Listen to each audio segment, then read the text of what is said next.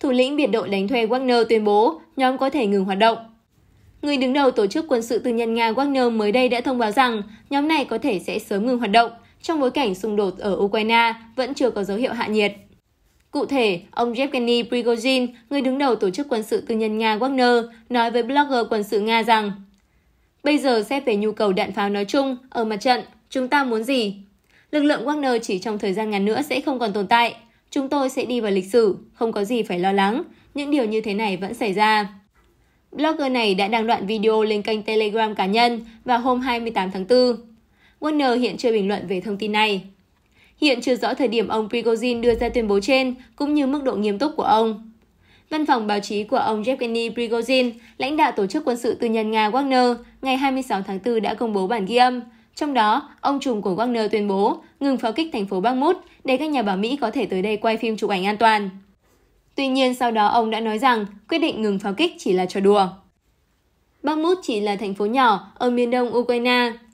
Mặc dù giới chức phương Tây cho rằng thành phố này có ít hoặc không có giá trị chiến lược, thế nhưng cả Nga và Ukraine đều dồn nguồn lực về đây, biến Bakhmut thành mặt trận khốc liệt nhất hiện nay. Theo quân đội Ukraine, Nga hiện chỉ tấn công ở Bakhmut, trong khi đó chuyển sang thế phòng thủ ở tất cả các mặt trận khác. Các thành viên của Wagner đã sát cánh cùng quân chủ lực Nga trong nhiều nhiệm vụ và đóng vai trò lớn trong các chiến dịch giành quyền kiểm soát các thành phố ở Ukraine, đặc biệt là ở Bakhmut. Lực lượng Wagner đóng vai trò ngày càng quan trọng trong chiến dịch quân sự của Nga ở Ukraine. Khi quân đội chính quy của Nga bị cho là tiêu hao nặng nề và mất quyền kiểm soát một số vùng lãnh thổ mà Moscow từng giành quyền kiểm soát trước đó. Vào ngày 14 tháng 4, ông chủ Wagner bất ngờ kêu gọi Nga ngừng chiến dịch quân sự đặc biệt, vốn kéo dài hơn 1 năm qua ở Ukraine. Theo ông, lựa chọn lý tưởng là tuyên bố kết thúc chiến dịch quân sự đặc biệt và thông báo rằng Nga đã đạt được mục tiêu đề ra. Ông Prigozhin chỉ ra rằng Moscow nên tập trung kiểm soát các vùng lãnh thổ đã giành được ở Ukraine. Theo ông, Nga đã nắm quyền kiểm soát biển Azov và một phần lớn biển Đen, đồng thời giành một phần lãnh thổ rộng lớn của Ukraine để tạo ra một hành lang trên đất liền tới Crimea.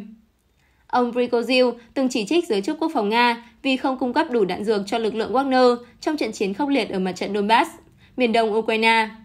Ông cho rằng việc thiếu đạn dược đã khiến Wagner chịu thiệt hại nặng nề khi giao tranh với Ukraine ở trả lửa Bakhmut. Bộ Quốc phòng Nga sau đó đã bác bỏ tuyên bố từ ông Prigozhin rằng Wagner không được cung cấp đủ đạn dược. Cơ quan này nhận định các nỗ lực làm chia rẽ nội bộ Nga là phản tác dụng và chỉ có lợi cho đối thủ. Ukraine hứng mưa tên lửa từ Nga trong đợt không kích mới. Rạng sáng ngày 28 tháng 4, nhiều thành phố trên khắp Ukraine, bao gồm cả thủ đô Kiev, đã hứng chịu tên lửa Nga trong đợt không kích mới. Theo đài Reuters đưa tin, Nga đã tiến hành đợt không kích quy mô lớn đầu tiên sau gần 2 tháng nhắm vào nhiều địa phương trên khắp Ukraine trong những giờ đầu của ngày 28 tháng 4. Giới chức Ukraine cho biết ít nhất 12 người đã thiệt mạng trong cuộc tấn công. Ở thành phố Uman, ở miền trung Ukraine, lính cứu hỏa đã chiến đấu với ngọn lửa dữ dội tại một tòa nhà chung cư bốc cháy ở tầng trên. Thống đốc tỉnh này cho biết ít nhất là 10 người thiệt mạng, trong đó có 2 trẻ em và 9 người đã được đưa đến bệnh viện. Thống đốc tỉnh Dnipropetrovsk ở đông nam Ukraine cho biết, tại thành phố thủ phủ Dnipro, một tên lửa đã rơi trúng một ngôi nhà, làm thiệt mạng một đứa trẻ 2 tuổi và một phụ nữ 31 tuổi, bên cạnh 3 người khác bị thương. Thủ đô Kiev cũng rung chuyển bởi các vụ nổ và giới chức báo cáo rằng các đơn vị phòng không đã đánh chặn thành công 11 tên lửa và 2 máy bay không người lái. Theo hãng thông tấn Interfax Ukraine, các vụ nổ cũng được báo cáo sau nửa đêm ở các thành phố thuộc miền Trung và miền Nam Ukraine. Quân đội Ukraine thông báo họ đã bắn hạ 21 trong tổng số 23 tên lửa hành trình của Nga. Tổng thống Ukraine Zelensky đã gọi cuộc tấn công là khủng bố. Moscow không lập tức xác nhận hay cung cấp thông tin về cuộc không kích. Tuy nhiên, từ trước đến nay luôn phủ nhận về việc nhắm vào dân thường. Ukraine nói đã sẵn sàng phản công. Bộ trưởng Bộ Quốc phòng Ukraine Olesky cho biết, Ukraine vẫn đang hoàn tất công tác chuẩn bị cho một cuộc phản công chống lại các lực lượng Nga và gần như đã sẵn sàng để tiến hành. Ông không cung cấp thời điểm bắt đầu cuộc phản công, nhưng nói rằng, ngay khi nhận được ý Chúa, gặp thời tiết thuận lợi và có quyết định của chỉ huy, chúng tôi sẽ thực hiện. Nói chung, chúng tôi đã sẵn sàng với tỷ lệ phần trăm cao. Kiev hy vọng cuộc phản công theo kế hoạch của họ sẽ góp phần thay đổi cục diện của cuộc chiến đã nổ ra cách đây 14 tháng. Trung Quốc sẽ cử đặc phái viên đến Ukraine. Báo sao China Morning Post đưa tin, Trung Quốc thông báo sẽ gửi đặc phái viên đến Ukraine và những nước khác theo sau cuộc điện đàm đầu tiên giữa Chủ tịch Trung Quốc và Tổng thống Ukraine kể từ khi chiến sự nổ ra. Người đảm nhận vai trò đặc phái viên là cựu Thứ trưởng Ngoại giao Trung Quốc Lý Huân và ông sẽ là cựu quan chức cấp cao nhất của Trung Quốc đến Ukraine sau khi Nga phát động chiến dịch quân sự đặc biệt ở Ukraine. Ông Lý cũng từng là đại sứ Trung Quốc tại Nga từ năm 2009 đến năm 2019. Trước thông tin trên, Điện Kremlin hoan nghênh bất kỳ nỗ lực nào có thể chấm dứt cuộc chiến. Tuy nhiên, người phát ngôn Dmitry Peskov nhắc lại, Moscow vẫn cần đạt được các mục tiêu đã định trước khi mọi thứ có thể chấm dứt. Về phía Ukraine, Thủ tướng Ukraine cho hay cuộc điện đàm giữa hai nhà lãnh đạo Ukraine và Trung Quốc đã gặt hái nhiều hiệu quả và có thể mở ra giai đoạn mới của nỗ lực hợp tác song phương. Nga lạc quan về quan hệ với Trung Quốc. Phó Chủ tịch Hội đồng An ninh Nga Dmitry Medvedev ngày 25 tháng 4 tuyên bố mối quan hệ giữa nước này và Trung Quốc là đôi bên cùng có lợi và có tương lai tuyệt vời. Cựu Tổng thống Nga phát biểu tại một sự kiện tại Moscow. Chúng ta có mối quan hệ hữu nghị đặc biệt với Trung Quốc và như họ nói, mối quan hệ đối tác chiến lược. Vậy nên tôi tự tin rằng mối quan hệ của chúng ta với Trung Quốc có tương lai tuyệt vời. Ông Medvedev cũng đồng tình với phát biểu của Chủ tịch Trung Quốc Tập Cận Bình, cho rằng thế giới đang chứng kiến những thay đổi chưa từng có trong 100 năm qua. Ông Medvedev cũng nhắc lại việc Nga là nơi đầu tiên ông Tập đến thăm sau khi tái đắc cử. Ông ấy nhất quán thi hành điều đã được đồng ý. Điều này đồng nghĩa rằng mối quan hệ song phương của chúng ta và toàn cầu đang bước sang trang mới, một vị quan chức Nga nói. Mặt khác, ông chỉ trích sự không công bằng của phương Tây đối với Nga và thái độ không sẵn sàng xây dựng mối quan hệ đối tác bình đẳng. Ông Medvedev nói, chúng ta thường yêu cầu các cựu đối tác, những người mà giờ ta thường coi là đối thủ, nên lắng nghe những lo ngại an ninh của chúng ta, nổi lên từ sau sự sụp đổ của Liên Xô. Họ có nghe không? Không.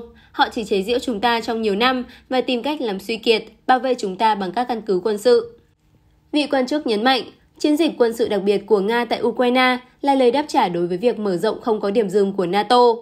Ông cho biết, ngành công nghiệp quốc phòng Nga vẫn đang đáp ứng đủ nhu cầu vũ khí của quân đội và tuyên bố sẽ hoàn thành mọi mục tiêu Ukraine, dù nhiệm vụ này hơi phức tạp do phải đối đầu với cả NATO tại Ukraine.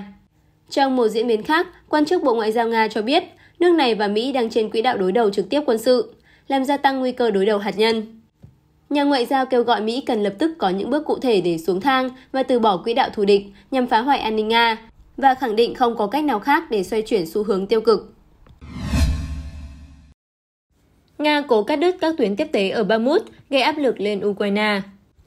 Các sĩ quan Ukraine cho biết, quân đội Nga ngày 27 tháng 4 đã cố gắng cắt đứt các tuyến đường tiếp tế quan trọng dẫn vào thành phố Bakhmut thuộc tỉnh Donetsk ở miền đông Ukraine, qua đó gây thêm áp lực lên các lực lượng của Kiev.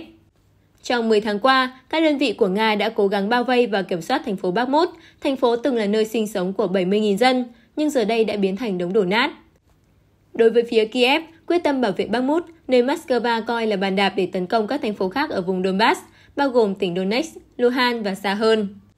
Một trong những thành phố xa hơn về phía Tây, Kostiantynivka, đã trúng tên lửa của Nga vào ngày 27 tháng 4. Một trường học, một bệnh viện và các tòa nhà dân cư bị hư hại, trong khi Tổng thống Ukraine Volodymyr Zelensky cho biết đã có những người bị thương. Cherevativ, phát ngôn viên của quân đội Ukraine ở miền Đông, nói với kênh truyền hình Freedom rằng Bakhmut đã chứng kiến 13 cuộc giao tranh mới trong 24 giờ qua. Reuters dẫn lời ông, mục tiêu chính của kẻ thù tại khu vực Bakhmut là cắt đứt các tuyến liên lạc. Tuy nhiên, nhờ liên tục kháng cự hỏa lực pháo binh, chúng tôi có thể tiếp tế nhu yếu phẩm và sơ tán những người bị thương. Hãng tin TASS dẫn lời một phát ngôn viên của Bộ Quốc phòng Nga ngày 27 tháng 4 cho biết, họ đã giành được thêm 4 khu vực đô thị ở Bakhmut và lính dù đã cung cấp hỗ trợ cho lực lượng của Moscow, đồng thời ghim chân các đơn vị của Ukraine ở ngoại ô thành phố. Nhà phân tích quân sự Oleksandr Musyenko của Ukraine cho biết, quyền kiểm soát tại các quận của thành phố này đang thay đổi nhanh chóng trong các cuộc giao tranh ác liệt. Ông nói với đài phát thanh NV của Ukraine, Ukraine đang tiến hành thành công các cuộc phản công cục bộ, gây khó khăn cho Nga trong việc chiếm Bakhmut.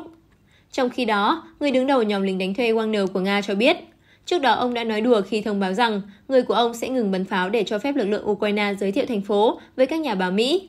Wagner là lực lượng dẫn đầu chiến dịch của Moscow ở Bakhmut.